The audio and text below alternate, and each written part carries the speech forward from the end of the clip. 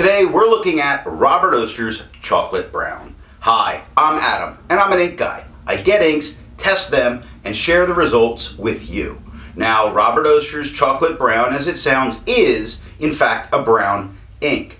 To make sure I have a range of experience with this ink, I first do the writing samples. I then put the ink into a different pen for a day. I then put it into a Fountain Pen Revolution Himalaya with their flex nib to take my notes for this video. And before we get to the writing samples, let's look at the sciencey bits. Up first is the chromatography, and I agree with Vita that I have learned a lot by doing multiple chromatographies. The one on the left is done the way it's supposed to be done, and what we see is a very light brown that pushes up that paper. Now, there is a darker line at the bottom, but it's very light khaki that moves up, and it becomes immediately a dark brown. The one on the right I let dry for 10 minutes before I dunk it into water. And we don't get too much of that light khaki that we got from the original chromatography. We get a much darker, there's a very thin area of khaki, and then it becomes gray up into brown. This gives me the idea that this ink might have a little bit of hold on. Resistance tests are done to see how this ink can be expected to hold up on paper, and more importantly, how hard it might be to clean out of your pens. I let the smear dry for 3 days before testing it. Looking at the highlighter, it does spread out some. It doesn't become illegible, but that extra fine that wrote the word high definitely looks more like a broad medium at this point. I don't know that I would take important notes with it. Water reactivates and pulls most of the ink up off the paper, leaving only that khaki color behind. I feel that given more than 30 seconds of water, it might completely remove it.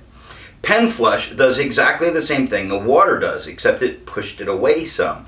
We see almost all the ink come up off the page, leaving the khaki behind. Also, because it looks so similar to water, I feel like water's all that would be needed.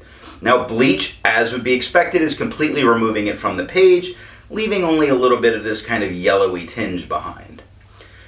For the inks I've tested, I've found an average viscosity of 2.5, with the realm of normal being from 2.1 to 2.9.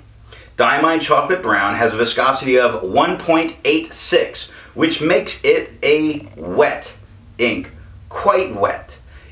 Not quite chasing the red area, but certainly a wetter ink than normal. To find my average dry times, I use the writing samples done with the extra fine and medium nib on Clairefontaine, Tomoe River, and Rhodia paper.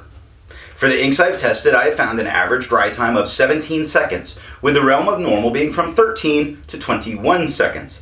Diamine's Chocolate Brown has an average dry time of 19 seconds, which is normal. It's on the higher side of normal, but it is normal. And considering that this ink was like working its way towards the watery area, that to me is pretty good.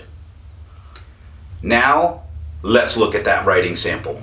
So I picked this ink up in sample form. And to keep my writing samples consistent, I use a Jinhao 159 with a Goulet 1.1 stub. I use a Jinhao X450 with a Goulet medium, and a Jinhao X750 with a Goulet extra fine. Let's look at Clairefontaine. No bleeding, no ghosting. The 1.1 has no feather, no spread, no halo, no sheen, no shade.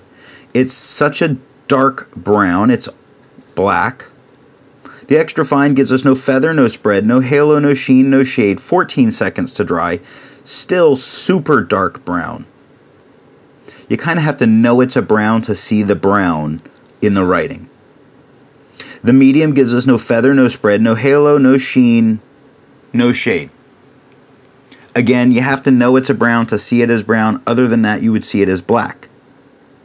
I've tested this out with some people at work where I'd write a little bit and I'd say, hey, what color do you think this is? And they go, black. I said, of course it's black. Thank you. It says brown.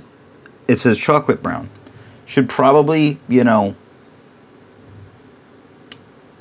do a dark chocolate brown. Scrubby shows us no color variation. Smear says we can recover this. So I test this on Tomoe River because it's one of my standards. And what we have is no bleeding, definite ghosting, The 1.1 gives us definitely, I think this is a rollover from the last video. I'm going to stop. The 1.1 gives us no feather, no spread, no halo, no sheen, no shade. Super, super, super dark. And it's weird because when I put it as a sample or as a smear test, just to be able to test it, it looks brown there, it looks black there. Extra fine gives us no feather, no spread, no halo, no sheen, no shade, and you get to wait an eternity, 21 seconds, for the extra fine to dry. Medium gives us no feather, no spread, no halo, no sheen, no shade. But hey, in comparison, it's practically the same time. Only 26 seconds to dry. Now the scrubby shows us we're not going to get any color variation in this ink. Extra fine and medium both give us nothing. The smear test says don't write on Tomoe River if you're going to make a mistake. Rhodia paper. No bleeding, no ghosting.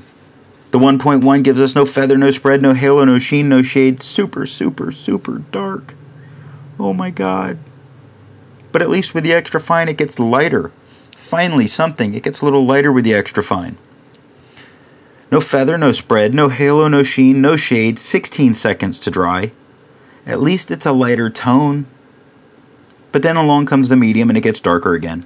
No feather, no spread, no feather, no spread, no halo, no sheen, no shade with the medium. 19 seconds to dry. The scrubby shows us we're not going to get any color variation. The smear test says you can recover it. When I wrote my notes with this, I used the FPR Himalaya with their flex nib, and it looks black. Looks black. So I went to look on, could different tone paper affect things? So I checked the yellow Rhodia in the hope it would do something for me. Now the yellow Rhodia gives us no bleeding, no ghosting, as expected with that. Oops. The 1.1, if we just look down the tones, that's how sort of strong this color is. It doesn't change tones. So to just go through it, the 1.1 gives us no feather, no spread, no halo, no sheen, no shade. Dark. Extra fine, no feather, no spread, no halo, no sheen, no shade. 16 seconds to dry. The medium, still no feather, no spread, no halo, no sheen, no shade. 19 seconds to dry. I should breathe. The scrubby shows us that we're not going to get any color variation in this. The smear said you could recover it. So I'm trying to get something with this ink. So I checked it on Original Crown Mill. Now the Original Crown Mill, other than when I put down the scrubby, it didn't bleed. We get no real ghosting. It shows more on camera than it does in person. The 1.1 gives us no feather, no spread, no halo, no sheen, no shade. Still super dark. Gets lighter for the extra fine, which is nice. No feather, no spread, no halo, no sheen, no shade. 9 seconds to dry. I can't crack the code of this ink. I'm trying to get it to give me something other than a brown that's so brown it's almost black.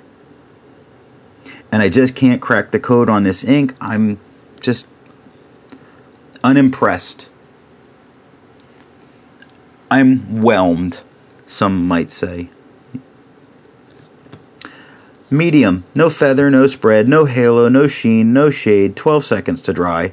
The scrubby for both the extra fine and the medium say you don't get any color variation. The smear test says this is what the texture of the paper looks like, but not your writing. So I looked at black and red notebook. Different papers perform differently. We have no bleeding, no ghosting. The 1.1 gives us no feather, no spread, no halo, no sheen, super dark brown again, almost black, if not black. The extra fine, no feather, no spread, no halo, no sheen. And we have a little bit of shade. A little bit of shade, just little bits. I don't know if the ink was having a bad day and accidentally put out some shade. We get a little bit of shading in quick. We get a little bit of shading in jumps. A little bit in dogs, and that's it. But there's some the ink messed up and gave me some shading. Ha. 11 seconds to dry. The medium, the ink got its act back together again. We have no feather, no spread, no halo, no sheen, no shade, and it is dark. It is a dark, dark, brown that is black again at 13 seconds to dry. The scrubby, the extra fine, shows us that we can get some color variation. You're not seeing it there, but you get to see it here. On the left side of the scrubby, you see that it is a little lighter, just a tad lighter. It shows up more in the writing than it does in the scrubby. The medium shows no color variation, and the smear test for both says you could recover this if you accidentally smeared it while you were writing. So there's some good news. Not the color of the ink, but, you know, hey, that is what it is. You got winners and you got losers, and I'm sorry, Diamine, I'm not a fan of this one. If you like this ink, that's great, and I hope you enjoy it. Tell me that you like this ink. This is just not the brown ink for me. That's all I have for the writing sample. Instead of finding inks that look like Diamine's Chocolate Brown, I would prefer to find an ink that complements its color on the page. I've chosen Diamine's Pumpkin Orange because I always feel that orange goes so well with brown inks. Before I give my opinion on this ink, I would ask, if you've enjoyed the video, give it a thumbs up. And if it's your first time here, I would invite you to subscribe. So what do I think of Diamine's Chocolate Brown? It looks more black than brown to me, and I have no need for that. It's another chocolate brown I don't care for. And I like brown inks. Something about the name chocolate, when they put it onto inks, it's like they have no idea what they're actually giving it as its name. Now, if it's supposed to be a dark chocolate, then that would make some sense, but they're not calling it dark chocolate brown. They're calling it chocolate brown. Makes me think of milk chocolate. Perhaps that's my mistake. Thanks for watching.